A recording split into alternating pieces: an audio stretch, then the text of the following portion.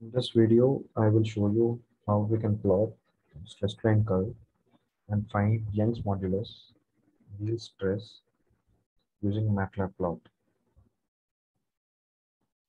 So first, we'll open the GitHub repository containing the MATLAB code. Uh, I will share you the link of this repository in the description. You can open stressstrainplots.m file in this. Copy the code, copy the entire code to MATLAB. So yeah, I have copied the code to the MATLAB.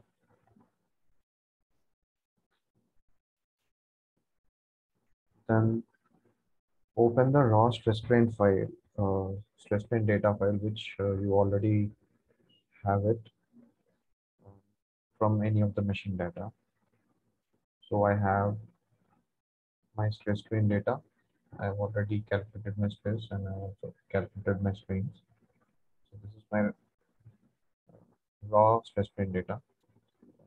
This is my data which I'll be working on. Then first define stress strain raw data matrix. So I'm just defining my stress strain raw data matrix.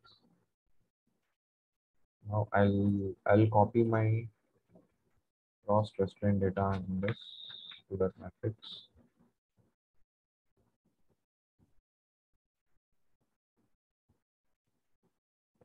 So this is my stress strain raw data matrix.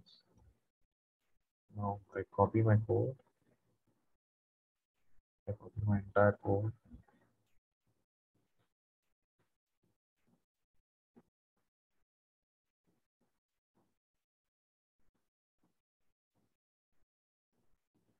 I will explain different parameters after some time, but I'll show how it works. So I'll copy this code and then press enter. So yeah, I'll get my stress strain plot. You can see this is stress and this is strain. You can see this is 0.2% offset. And we also got Young's modulus. And you can also see the yield stress of about around 480.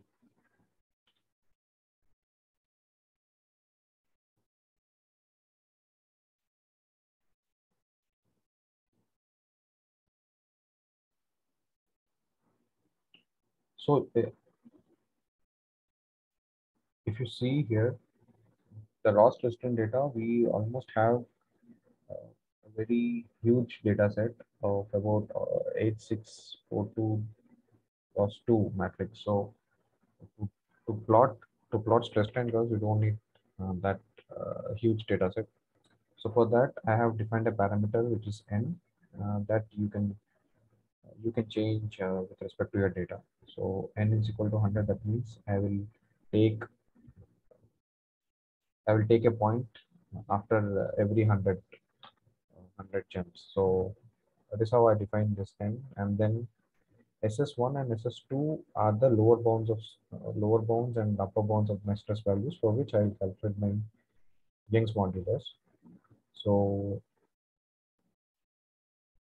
this, yeah, it can be modified according to the problem you have. So there is a paper on the art on the coupon test. It is the title is the art of coupon test. So you can find various types of uh, methods to find the Young's modulus in this paper. So right now I'm using in this example I'm using 50 MPa and 50 MPa as my lower bound and upper bound of the stress so that I can find my Young's modulus values. And then the remaining part is self-explanatory, as you can see. Once I find my lower bound, upper bound, and once I define my lower bound, upper bound, and then I will SS courser is my stress strain uh, with the courses data set after after applying n equal to 100. So I'll get points after every 100 points. So that is how I have defined it, and then yeah, and then I have defined my Young's modulus calculation matrix. So later on, yeah.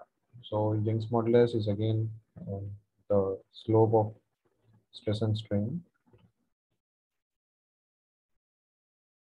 At the end, once you know the Young's modulus, you can develop an offset stress strain curve, which is 0.2% offset.